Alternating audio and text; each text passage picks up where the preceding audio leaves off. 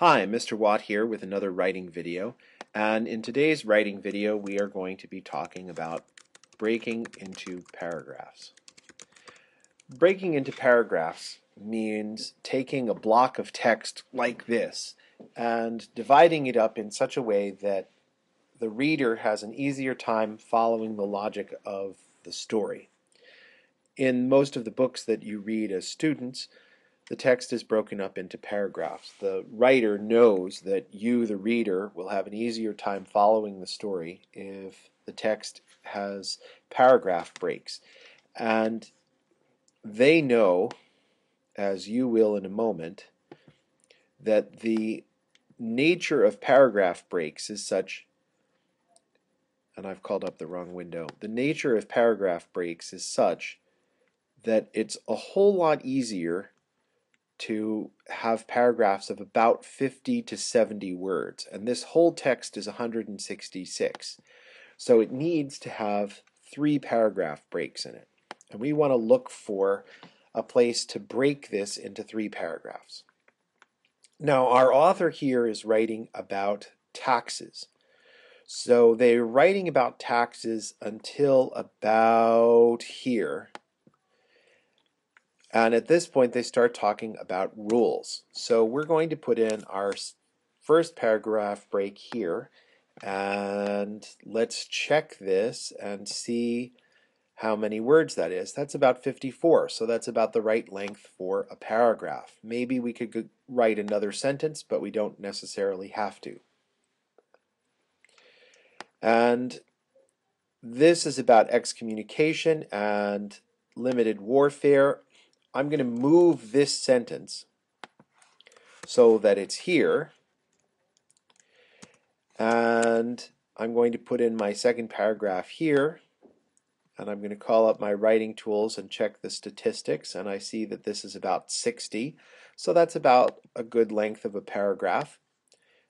Could be another sentence, could be 2 more sentences, and let's check this last paragraph. This one is about 52. So we have 2 short paragraphs, or 3 short paragraphs, one of which is about the powers of the church in collecting taxes, one of which is about limited warfare, and the third one is about the construction of churches. However, in this assignment, the student was asked to write 4 reasons why. And so I would say that there needs to be another paragraph break here, and we need to talk about the cathedrals. So there would need to be another sentence here, and that means also that this paragraph is going to be too short. Now I would also say that this last one is a run-on sentence, and let's see if we can fix that one. The church's organization also helped the economy.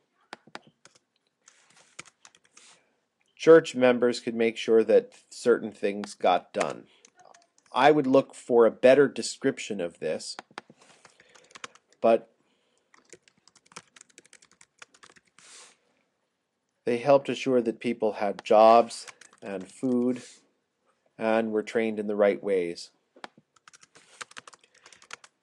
They also trained priests to read and write, so they were qualified to serve either the church or the kings and nobles. So then we've introduced the concept of education as well, and we've made a stronger paragraph. I'm going to ask this student to write a couple of sentences here, and I may ask you to do that in class as well. I hope this helps you with your writing.